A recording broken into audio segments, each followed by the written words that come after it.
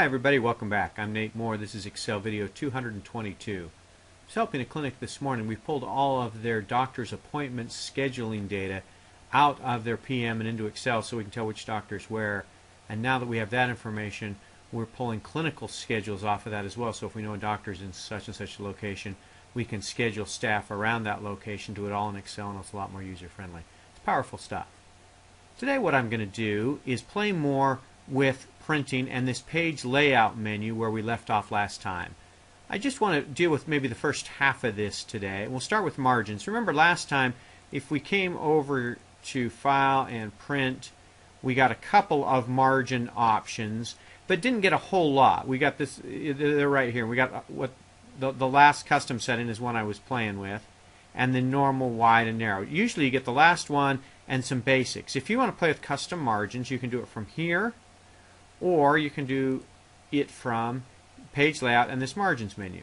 Margins is going to give you the very same thing you saw in the print, and it's also going to give you custom margins. And when you do, what you're going to get is several options. You can change the top, left, bottom, and right margins, and independently of each other. So if you need the left margin to be wider because you're going to bind this report some way, or you need the right margin to be different than the left, or you want more room at the bottom because it's going on letterhead, or you got a logo or something else down there. It's easy to control these with these arrows. You can go up and down and get them exactly the way you want, and then Excel will show you what they're going to look like inside the margins here.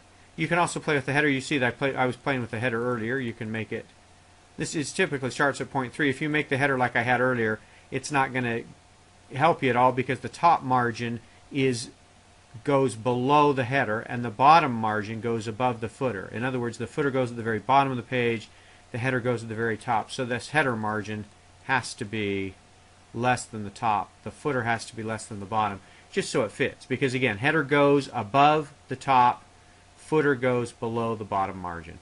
But you can control each aspect of these and play with them independently. The other thing that's cool on this screen is you can center the page vertically or horizontally. So if you don't have a whole lot of data but you want it to be smack dab in the middle of the page, you can do that either horizontally, vertically, or both.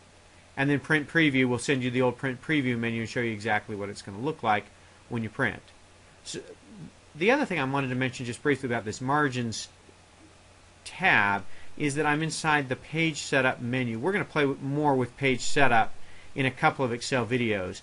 But when we want to play with margins and you say I want to change something besides what I've got, Custom Margins is going to take you inside the Page Setup window into the Margins tab. Orientation is just what you expect and what we saw last time. Easy to change between portrait and landscape. Size is simply paper size, and you can scroll up and down and get all kinds of different paper sizes. Let's play just a minute with Print Area. What Print Area will do is it will let you set and clear the print area. What does that mean? That means the area that's going to print. So what we can do is we could select, say, this much data, and then we could say, okay, this is what I want to print. So from the Print Area menu, I can set it, and then that's what's actually going to print. And you can see Excel's put these little dashed lines around this area to show me, hey, Nate, that's your print area. And then you can always go through and clear it, or say, wait a minute, well, I want these guys, I want to add it. First, let's clear it. And now I don't have anything. Now I'm going to come back and undo, and then let's add August. Let's just add this to our print area, shall we? So we can do that and add to the print area. Now let me click outside here so you can see what's going on. This dash is saying, look, Nate, here's your print area. This one is saying, Nate, this is where your margins are set.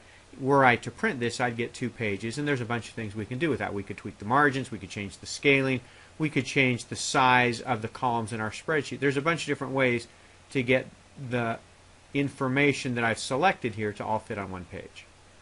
So margins, orientation, size, and print area.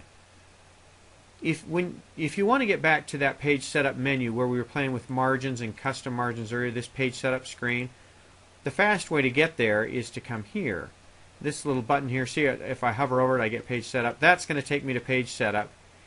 And you'll see a variety of settings here. We'll come back to this later, but the one I want to look at just briefly is on the Sheet tab. That shows me where my print area is set from A1 to J19, and that's what I set over here. So if you're doing print area and you want to see, okay, what did I set again, and I'm not exactly sure what these lines mean, I can't remember, or it's a huge thing and I can't remember exactly what my print area is, just come back to Page Setup and the Sheet tab will show you that. Stay tuned next time. I want to talk about page breaks, putting a background, and then I want to talk about print titles. We'll do all that in the next Excel video.